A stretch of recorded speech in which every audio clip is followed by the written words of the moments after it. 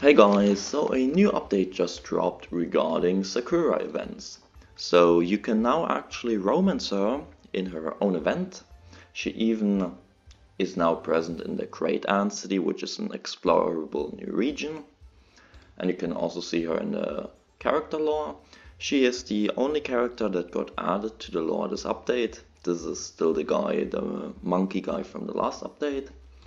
Furthermore, the item lore now also shows you your accessories, so you can marvel at your wonderful Imperial Seal, at your true animal rings.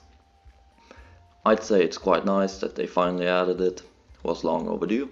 Furthermore, all the internal manuals are also now in the lore. This is something I have wanted for a long time and I never understood why it was not the case, but now our lore is a bit more complete.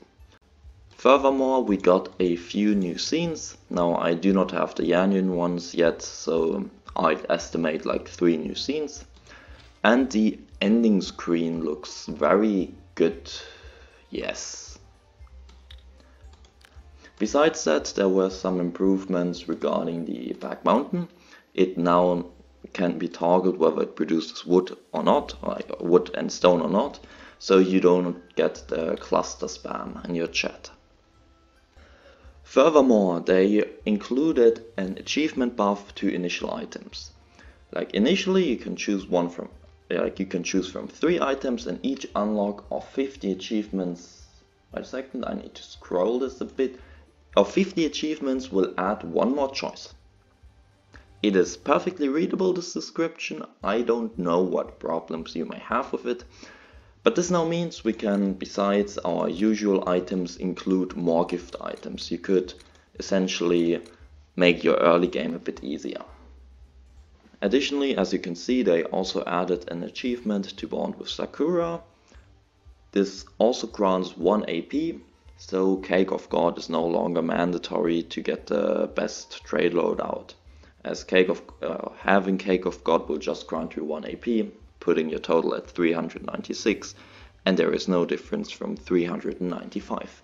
Besides all that, there were some quality of life changes, like filtering by quality when selling items. Furthermore, something that was kind of infuriating in the previous versions is the red dot showing up on your character.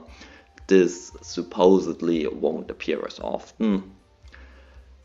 Then the Skybreaker Tower got a limit to its score gained per floor, which caps out at floor 50.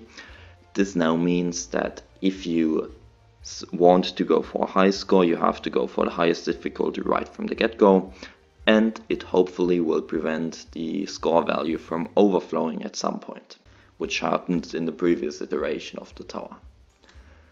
Now our Yanyan area event line is now a bit expanded, but as they mentioned, you can choose to continue or not. It does not seem like it will offer all too many rewards.